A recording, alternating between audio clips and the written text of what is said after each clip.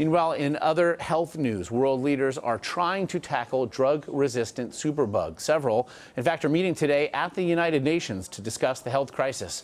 U.S. Health and Human Services Secretary Sylvia Mathews Burwell will address the group. Meanwhile, a new report says that deaths due to antibiotic resistance could increase globally from 700,000 to some 10 million per year by 2050. And here at home, there are some 2 million antibiotic-resistant infections annually. 23,000 of those cases are deadly. And I'd like to welcome Health and Human Services Secretary Sylvia Mathews Burwell to discuss a whole lot, as much as we can possibly get to here.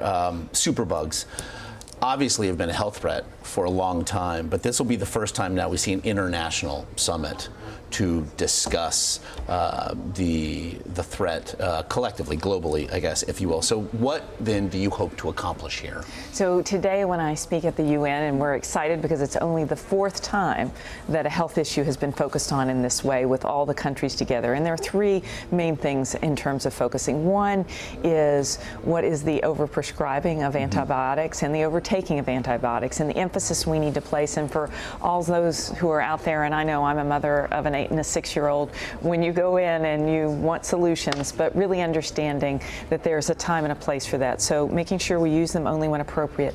Number 2 is making sure that we develop the tests so that healthcare doctors, nurses, others can let you know, is this something appropriate for an antibiotic? And third, we need to make sure that we're investing in new antibiotics, because right now 2 million people a year in our country get an illness that is resistant. It is one of those bugs that is resistant, and 23,000 of those folks are dying. Now, obviously, regulatory practices differ so exponentially from country to country. I'm sure the average person believes, well, hey, in the United States, we're on this, so to speak. But what impact can this have then globally? How able will those who perhaps are moved today by what they hear be able to then take this back to their country? So some of the European and fix countries, the problem. So some of the European countries are already focused on this tool, and we're seeing a reduction in the use of antibiotics. And we believe we can do that here in the United States as well.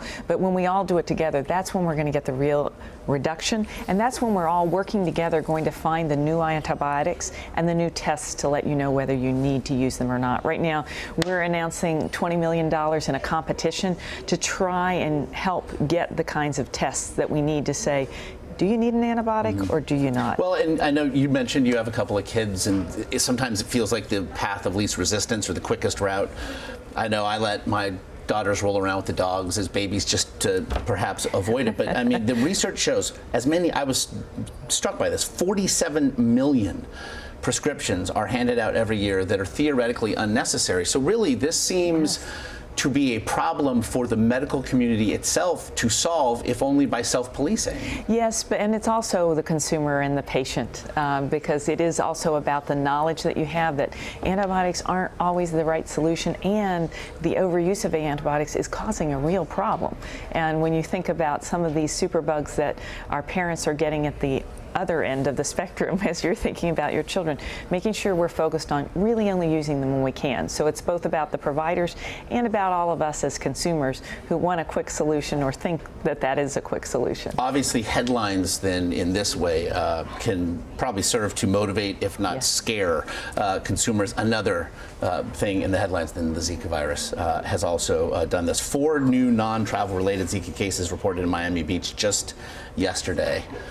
I know we've spoken to any number of folks here on the program who speak to the dire need for those billions of dollars to combat both what they're seeing right now on the front line and also to produce that vaccine. So where are we with both, and how important is that money that is still held up in Congress right now? You know, the money is very important, and it's very important because Zika is something that is continuing to spread in our country. Right now, we have had 19 babies in the United States, that's the 50 states and territories, that have been born with microcephaly and tested positively for Zika. It's a real problem, a real issue. The money's needed for vaccines, because because that's one of the best ways we know to stop it. The money is needed so that we can move money to states like Florida, who are having challenges with mosquitoes that are actually spreading the virus. And third, the money is needed for the research. So we understand, is it causing only microcephaly or is it causing other neurological damage? We're optimistic, cautiously, that the Congress will get this done before it leaves.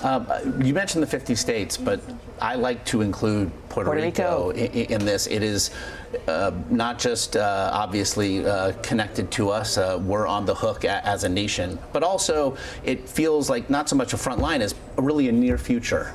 How bad? How potentially catastrophic is this there? It is an emergency situation in Puerto Rico. In Puerto Rico, there are over 17,000 cases of Zika. And in the United States, the 50 states, there are another 3,000.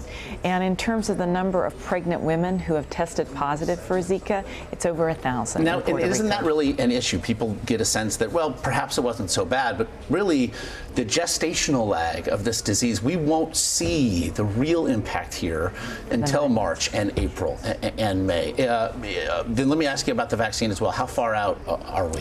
You know, in terms of the vaccine, we are continuing to make progress, and it has been something that has moved forward on the track and trajectory that we hope. Even if we do all the testing we need, you know, we're a year to 18 months probably away, but you don't want to delay that by a day. And that's why getting the funding is essential. It's not often we have a Health and Human Services Secretary here, so I want to get you out of here on this one. With regard to Mylan, as the CEO gets set to testify before Congress later today, there's another issue that has just come to light, that perhaps the company underpaid Medicaid for EpiPens, in essence, ripping off taxpayers. Two senators, Frank Pallone, New Jersey, Ron Wyden of Oregon, say they wrote you a letter concerning this matter. Where does it stand, and what did you make of their requests? So with regard to when something is in the wrong pricing category, that's what this is about, whether it should have been one category or another, and what that means for the taxpayer as in Medicaid and Medicare.